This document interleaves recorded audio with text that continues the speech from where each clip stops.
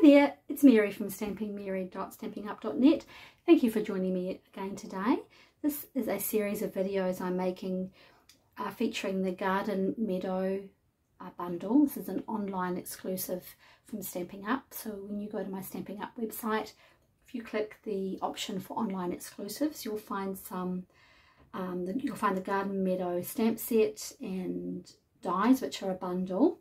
You'll also find this fabulous paper. It's called Meandering Meadows, and that's what we're featuring today. It's such beautiful 6x6 designer series paper. We're not doing any stamping. I'm just going to show you how to make a box featuring a whole sheet of this 6x6 designer series paper. It's one piece. The other side is more of muted tones as well. Really pretty paper. Yeah, really pretty paper. So this is the Meandering Meadow 6x6. And this is a very simple box to make. It's a good size for any occasion. This ribbon actually is also an online exclusive. It's the gold and silver trim. So all online exclusive except for the cardstock, which is, what am I using? Orchid Oasis. That is in colour for Stampin' Up, and it will actually be retiring in 2024 in the early part of this year. So if you like that colour, I recommend you probably stock up. So anyway, let's go ahead and get this made. Let's make the base first. Pop that back on. So the base of the box, the Starry Sky, is actually 7 inches by 7 inches, and we're going to grab the Simply Scored scoring tool and pop that on, and we are going to score all 4 sides at 1 1/4. Just make sure I got that right. Yeah, 1 1/4 on all 4 sides.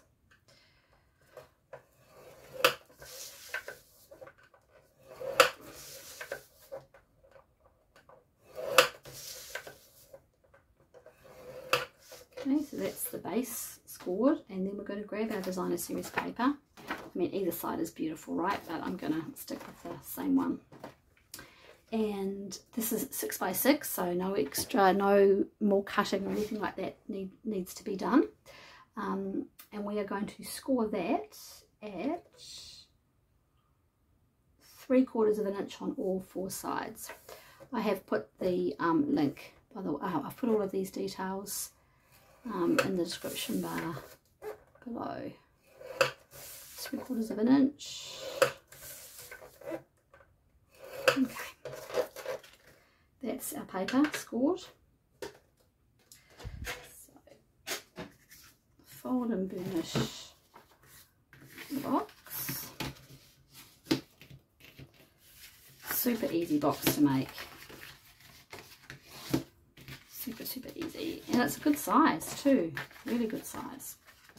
Grab your paper snips, and all you're going to do is cut up each one of these and wedge each one in.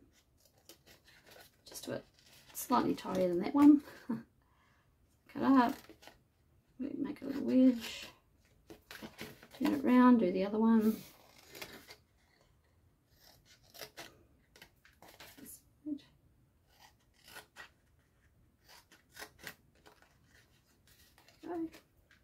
And that is the box. So these will all come in here, and like that, and back up. And then the box will sit over the lid will sit over the top. So I'm going to do the same here. So I'm just going to fold and burnish. Now this is just paper, so don't be too firm when you are burnishing it, because it may rip. So we're just going to do the same with these ones. We're going to cut and wedge, cut and wedge.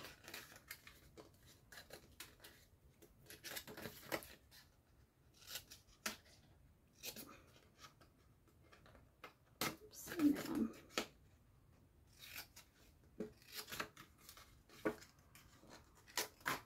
As long as I've got as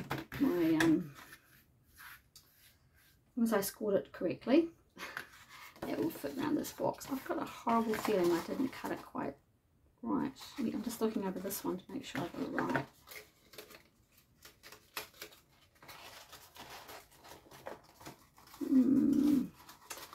I may not have cut that at 3/4 of an inch actually. Oh yeah. Right, okay, let's put this box together first. So fold in all your tabs and grab your preferred adhesive, just for ease of, I'm going to use Tombow. Grab these little pegs, hold it together. That one, so it folds up nice and easily. Just pop those pegs into, get them together. That one to that side.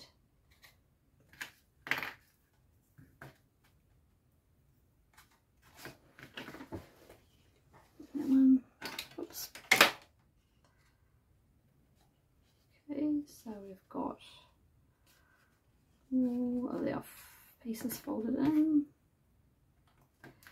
Okay, and let's do the same with this one.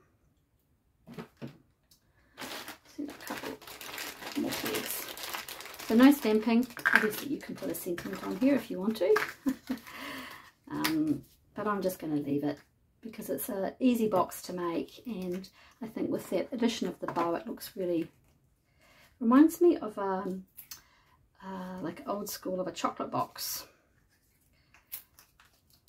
Right, so once again we're going to fold them in. Pop that on there to hold it. Now what I would normally do at this point is I would actually not have put glue on the other side, and I would have just checked that I had it right.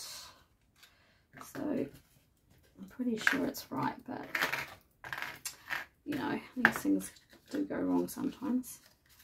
I think that's okay. Just want to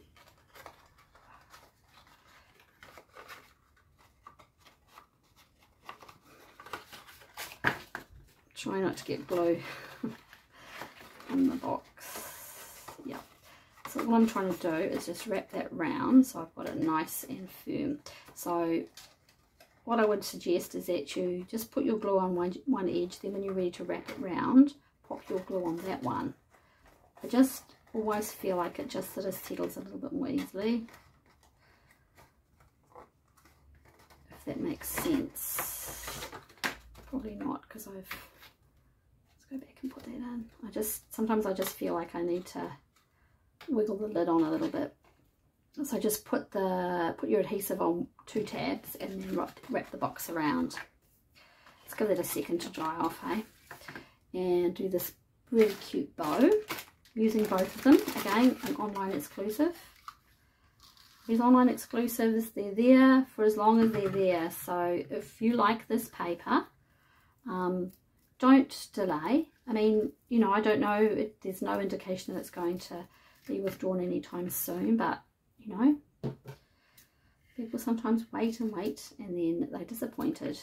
And this paper is just beautiful. I mean, if you are going to use it for card making, you don't need much else apart from that beautiful paper.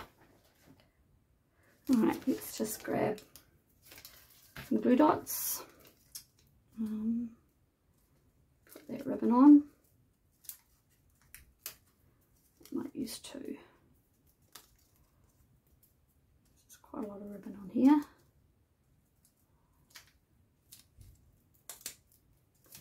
Okay, and just on an angle. And I mean, if you were doing a few gifts, you could use a heap of this paper, because these are really easy to make. And there you go, there you have it. Really cute, really easy box to make, featuring the Meandering Meadow Designer Series paper from Stampin' Up.